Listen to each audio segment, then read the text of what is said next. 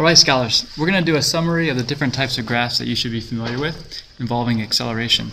So I'd like you to take a moment to create these sketches on your paper like I have here, and then we're going to do some of these graphs together. So go ahead and pause the video and come back when you're done. The first case that we'll take a look at is an object moving with positive velocity and positive acceleration. So what do you think these two graphs are going to look like? We have position versus time and velocity versus time. I'd like you to pause the video and then when you come back, see how I drew them. So on your own, sketch lightly what you think they're going to look like, and then you can look at my solution. Alright, so hopefully from our lab with the golf ball, you feel convinced that position versus time graphs for positive acceleration and moving in the positive direction are going to swoop up like this. The velocity versus time graph is going to be a straight line, showing that the velocity is increasing at a constant rate, so constant positive acceleration. Let's take a look at the next example. Go ahead and pause the video, sketch what you think they'll look like, and then come back to check your work. So here we have a situation where the object is going to be getting slower. It's experiencing positive velocity, but a negative acceleration. And we can go ahead and add that up here. This was getting faster.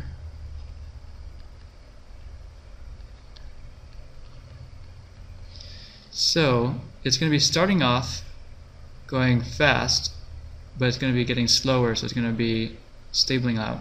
So it's also a half parabola, but it's what we call a sleeping half parabola on its side.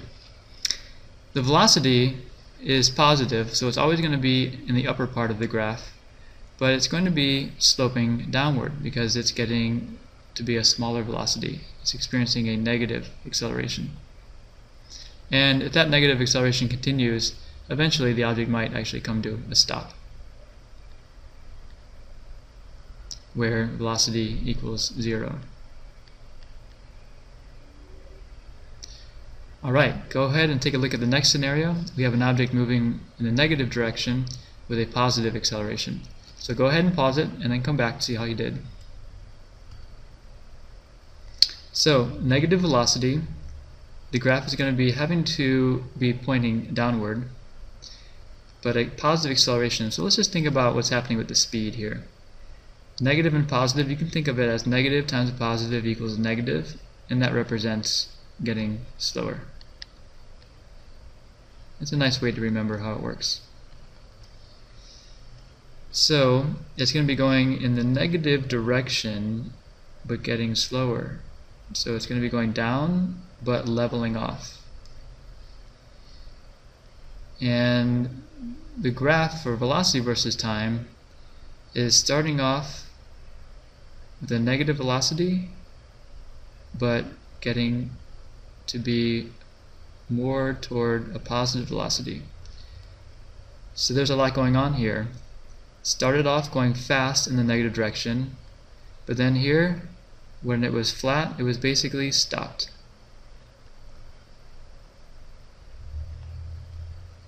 And over here is where it was going faster. This is similar to this graph here, where it was going fast in the beginning, but was getting slower and slower and slower, and eventually, when this graph levels off, it will have been stopped. And this graph over here showing going slow and then going fast. And similar here, slow, this part here going fast. Here, starting off going fast, then going slower, and finally stopping.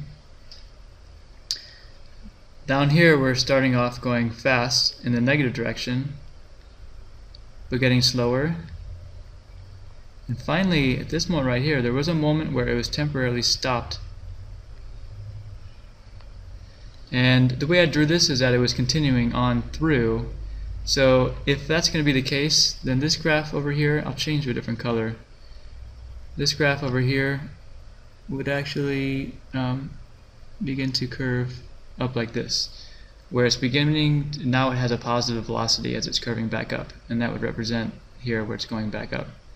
And that's kind of like a bonus part. If you're having a little troubles understanding the part that I just did here in green, it's okay.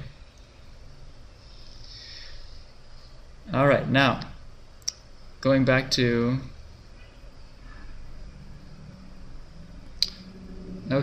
so we're back. Let's take a look at what these graphs would look like. First of all, we should recognize that it's going to be getting faster here. Again, you can think of it like negative and a negative makes a positive, if that helps you remember it. So going in the negative direction, it's going to have to be going down. And it's getting faster. So it's going to be going down and swooping down here. So here it's going slow, and here it's going faster. The graph of velocity versus time, it's starting off slow, maybe even from rest, but it's getting faster in the negative direction. So it's going to look like this. Slow here, faster here. Notice how these two graphs are the flip of the top two graphs. Where on the top it was positive, positive, on the bottom it's negative, negative. Alright, so take a look at these. Bring questions tomorrow in class or for our review session if you'd like to get some clarification on this. Alright, thanks for tuning in.